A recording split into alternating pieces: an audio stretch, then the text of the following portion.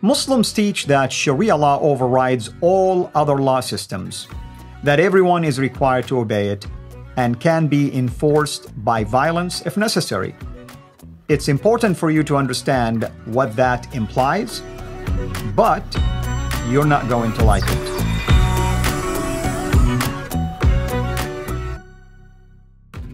We've covered a number of aspects of Sharia, its secrecy, for instance, and we talked last time about its, initial developments. In fact, I think we called it from Arab legal culture to Talmud.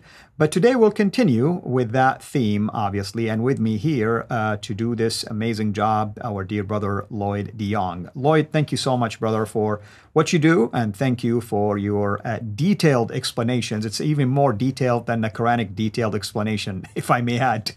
So go ahead, brother. Continue with your explanations of Sharia in a way that I think it's going to be extremely powerful and educational and informative to anyone watching this series. Thank you, Fadi. Very honored. Right, so this series, this slide is entitled Christianity is Abrogated, It is Replaced. Now, this is in the Islamic law, the Sharia, and you'll see here, this is in the Reliance of the Traveler, which I showed previously. This is the finality of the Prophet's message, section W 4.0, and it states here, this section has been translated to clarify possible confusions among Muslims as to Islam's place amongst world religions. Now, of course, there's lots of back and forth, many opinions. However, we are now working with what is called the ijma, the consensus of the scholars, the final interpretation of the scholars to the final position. This is the orthodox position of Islam across all the four schools. And it states here, previously revealed religions were valid in their own eras, but were abrogated by the universal message of Islam, as is equally attested by many verses of the Qur'an. Both points are worthy of attention, that one, Christianity, Judaism, other religions were valid before, but they were cancelled, they were abrogated by Islam.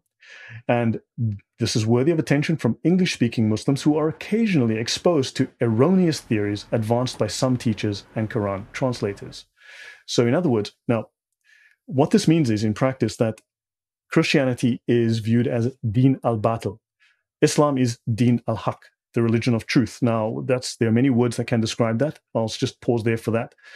But we are Din al-Batil. Al-Batil is the false, the vain, the void religion, the worthless religion. When void, we speak, obsolete, we pray, not valid, expired, if you want to use that. Yeah. So basically, when we pray, our words fall like dust at our feet. Allah does not listen to us. And Islam is the Din al-Haq, the religion of truth, the religion of, we'll explain as we go. And also, Batil is also one of the names of Satan.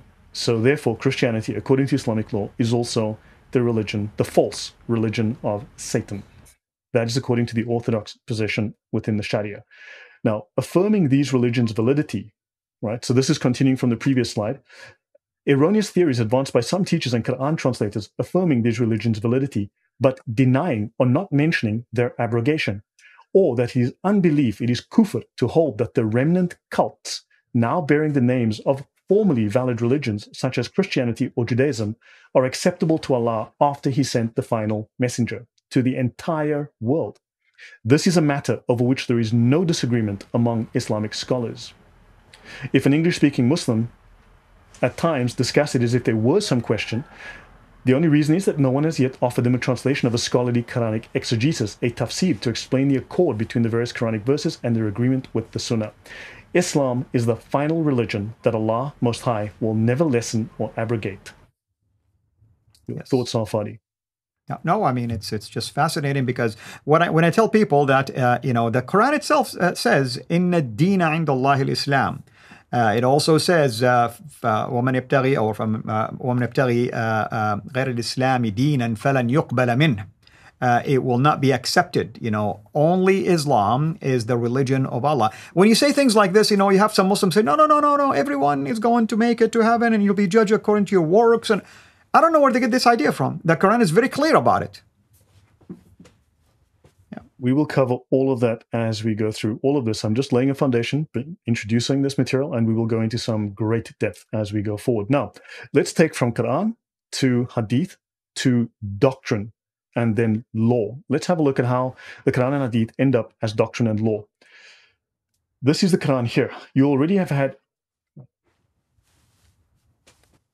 have already had a fair example in Abraham and the ones with him, as they said to their people, surely we are completely quit of you, and whatever you worship apart from Allah, we disbelieve in you, and between you and us, enmity, hostility, hatred, ill will, animosity, antagonism. That is the meaning of enmity, has appeared, and abhorrence, extreme repugnance, loathing, abomination. These are very nasty words to describe people with. So, enmity has appeared, and abhorrence forever until you believe in Allah alone. And of course, Muslims believe in Allah, Christians do not. Therefore, they must treat us with enmity and abhorrence. Indeed, I will definitely ask for forgiveness for you. In no way do I possess anything for you from Allah. So this is the Dr. Ghali translation, Quran 64. Now, let's have a look at the doctrine of al-wala wal-bara, disassociation and enmity, or loyalty and disavowal, how this has now translated into doctrine. After loving Allah and His Messenger, Allah obligates us to love those who love Allah and His Messenger and hate those who oppose Allah and His Messenger.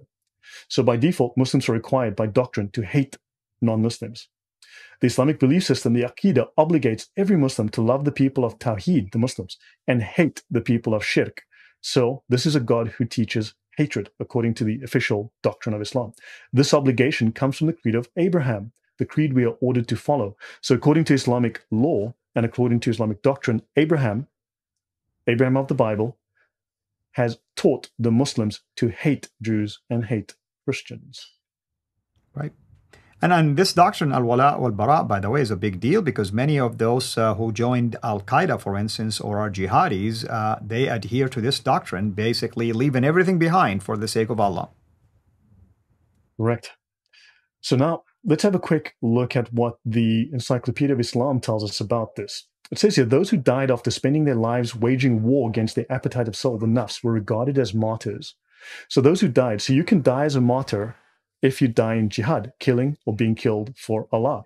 Notice it says here, even if he dies in his own bed, he is a shaheed who will be treated as if he had been killed fighting alongside the Prophet. Okay, fine. So you can be treated as a martyr, as a shaheed, who with the same honors as someone who died in jihad, even if you die in your own bed. Other Imami traditions declare as martyrs those who in their lifetime practiced muddarat, i.e. those who treated others in a friendly manner while concealing their true attitude towards them. Now, muddarat is the Sunni word which everyone knows as taqiyya. They claim it is a Shia practice. However, if you look for muddarat through the Sunni Islamic sources, you will barely find this word. They simply call it taqiyya as well. So you will die as a martyr for lying about for lying towards others, treating them as if they are your friends, but actually hating them in your heart. This will make you die as a martyr in Islam. Right. Fascinating. Fascinating. Thank you for sharing that. Carry on, brother. No, we still have time to cover even more. Certainly. Okay, so now let's look at Islam's two purposes, and let's look at two critical verses of the Quran, and then these will be expressed in doctrine and law as we go forward. Quran 4, 157, Islam's religious purpose.